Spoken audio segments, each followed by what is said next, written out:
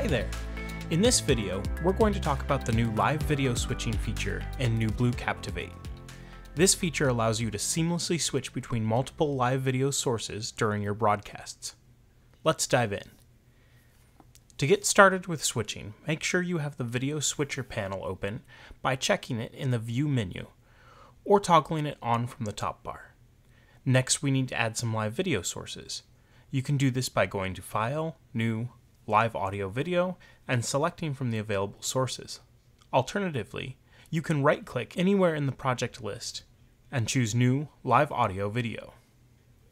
Or you can click the Add New Item button at the bottom of the panel. Once you've added your live video sources, you'll see them in the Video Switcher panel. Let's select one of the sources in the project list and inspect its properties. By default, they are checked to be used in the switcher. If you prefer, you can uncheck them, and they will be treated like other graphic or media layers. This allows you to resize the layer or use it as an overlay. However, if you check the switcher option back on, it will revert to the full frame version for switching. Now let's get into the basics of switching between live video sources.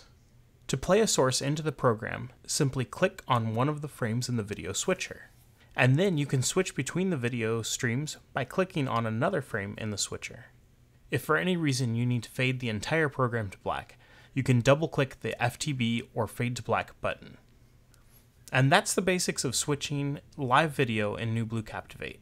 It's an intuitive yet powerful feature that unlocks new possibilities for your broadcasts and helps mitigate the need for additional hardware or software tools.